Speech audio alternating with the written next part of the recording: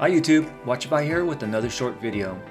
By now everyone already knows about the G-SHOCK GA-2100 series and the various colorways. There are tons of videos on YouTube about these watches. The stealth all-black GA-2100-1A1 was an early release and seems to be one of the most popular in this series, which was introduced back in 2019. So it made sense that when Casio came out with a tough solar and Bluetooth version of the GA-2100 series, they continued that all-black look, right? Well, sort of. In the US, they released the GA-B2100 line consisting of 4 colorways: a dark green, a dark blue, a yellow, and a black GA-B2100-1A. Notice though how this watch has a red indicator hand at 9 o'clock, yellow tough solar print, along with the word Bluetooth in blue. The hour indices are also gray rather than black, and the wording in the bezel is in gray too. This watch has a positive LCD display as well.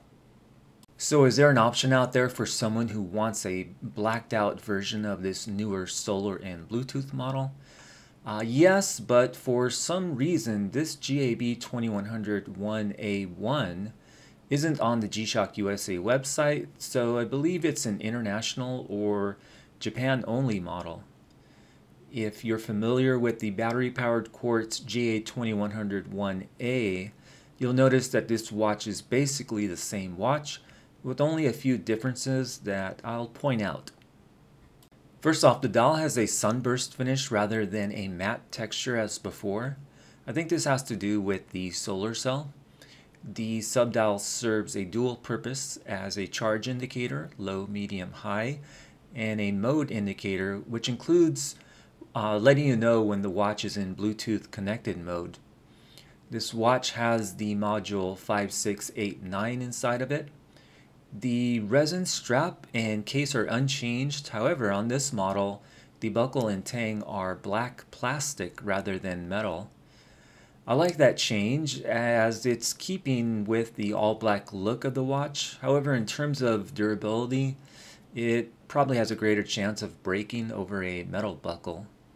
If you want a more in-depth review of this watch, I'll leave a link in the video description to my previous video, which goes over the dark blue GA-B2100-2A. I like that blue one, and I tried it out since I didn't think an all-black version was available, but now that I have this one in the collection, I'm in the process of selling my blue one. I got this GA-B2100-1A1 from a seller on Amazon for $137, but I see it's being sold for as low as $126 right now on eBay. What was interesting is that it didn't come in a G-SHOCK metal tin, but rather it just came in a black box. I'm not sure why Casio doesn't sell this variant in the US, but maybe it's so as to not take away from sales of the non-solar all-black version. Who knows? That watch is still very popular, of course, and I regretted selling mine.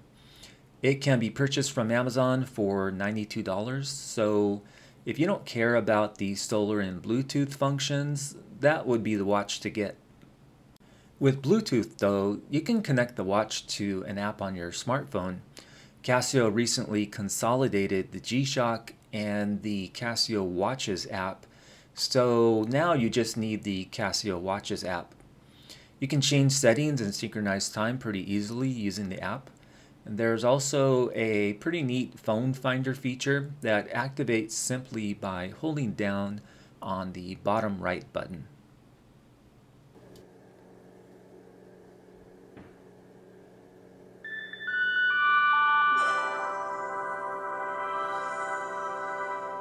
Now, of course, this watch isn't for those that value legibility.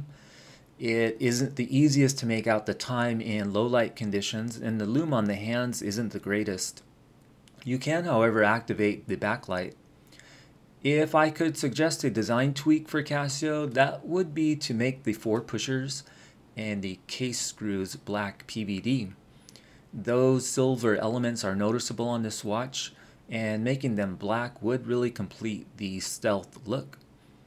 They have actually done that on the $500 all-metal GA-B2100-1A. Just a quick note for those that follow the channel, I recently sold some of my watches. These were great watches, but I just didn't wear them as much, and so basically I sold my Skeleton GA-2100 the other day.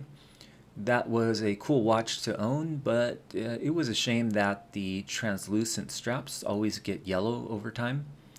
I had taken that module out and placed it into a rose gold case and bracelet, which I'm selling separately, by the way.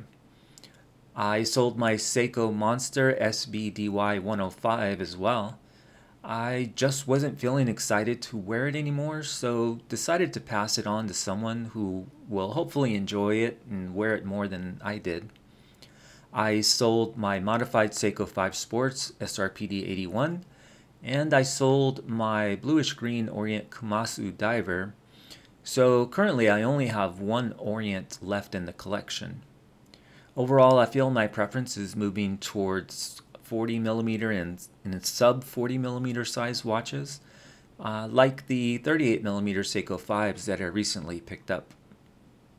So in terms of Casioaks in the collection, I'll just have this gray GA-2110, which I still enjoy owning, and now this black one, which looks to remain in the collection for the foreseeable future.